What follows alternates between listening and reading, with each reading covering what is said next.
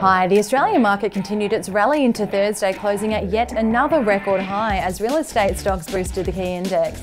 The tech sector also maintained its green streak today as Newix surged 2.75%.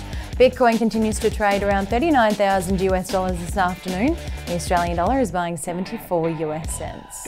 In tech news, cloud-based accounting software company Xero rallied today following a positive broker note from Goldman Sachs after the launch of the Xero App Store into New Zealand, Australia and the UK markets.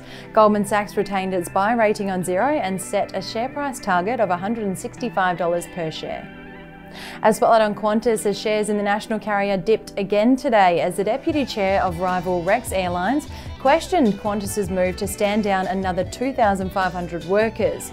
John Sharp said he was surprised to see Qantas stand down staff before the federal government released details of its airline support package.